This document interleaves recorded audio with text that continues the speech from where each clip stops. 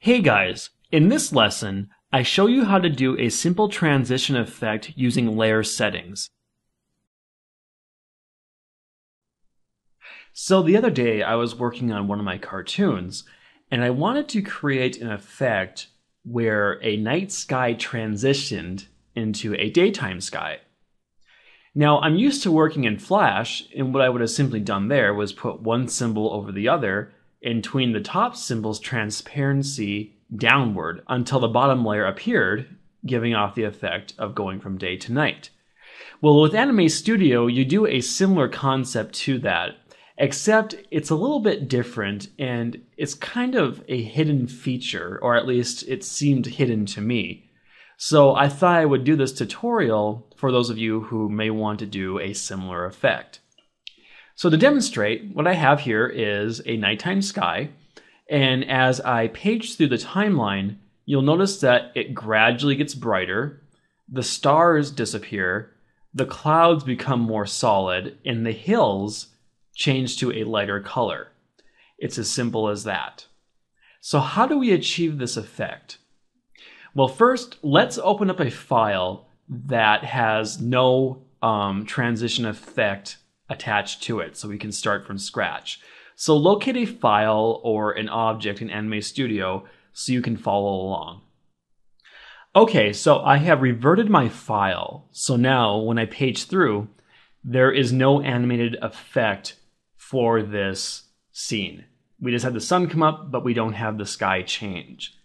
Now, typically in Anime Studio, if you make a change on the timeline anywhere, what happens is the timeline usually animates between two keyframe points.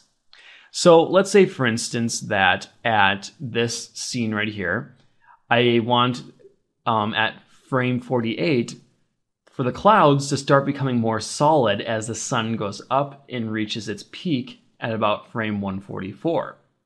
So what I could do is go into clouds, the clouds layer, by double clicking on it, and choosing to change the opacity to 100% and click OK.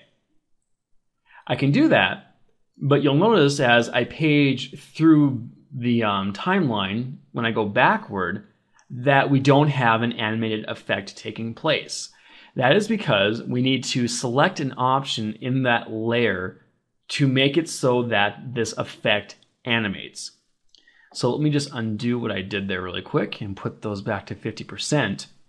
Now, what we want to do is go into clouds or whatever layer you're working with and choose Allow Animated Layer Effects. This will now allow us to do the method that I just proposed, where you lay down keyframes at certain points in the timeline and then Anime Studio will animate between those keyframes. So, at frame 2, we want the clouds to start changing. So we're going to want to apply a keyframe at 2 seconds in. Sorry, not frame 2, 2 seconds in, frame 48. So what we do here is on that frame, we'll double click.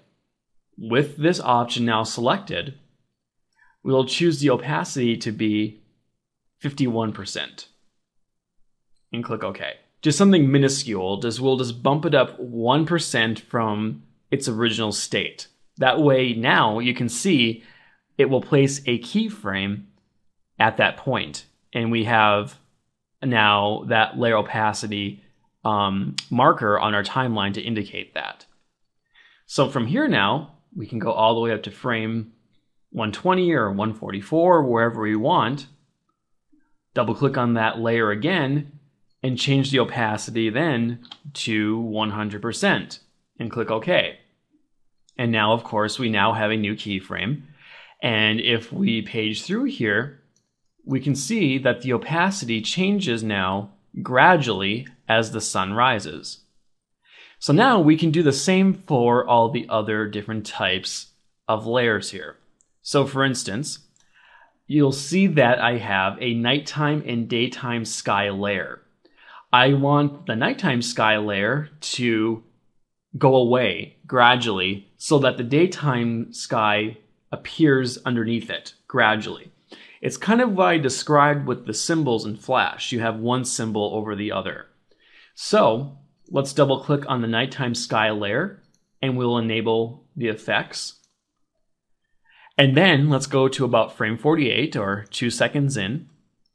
And we will double click then on the nighttime sky layer. Change the opacity to 99. Again, just to set down that keyframe. And then we'll go to about frame 144 again, double click, and then we'll change this to 0 to get rid of it completely, and click OK. And you can now see that we now have daytime sky showing exclusively, but during this we have the transition up here.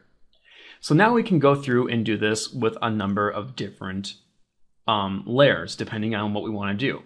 I want to get rid of the stars, so double click on the stars, choose animated layer effects, and I'm already on my frame 48, so I will just choose 99%, click OK. We'll go to the 144 mark, double click, and choose 0, and hit OK. And finally, I will do the same thing for the hills. So I'll go back to my frame 48, and what I'm going to do here is what I did with the nighttime sky. I'm going to get rid of the nighttime hills gradually. So I'll double click on the nighttime hills layer, choose allow animated layer effects, choose 99%, go to frame 144, double click, choose 0, and hit OK. And there we go. That's all there is to it. As you can see now, we have the effect in place.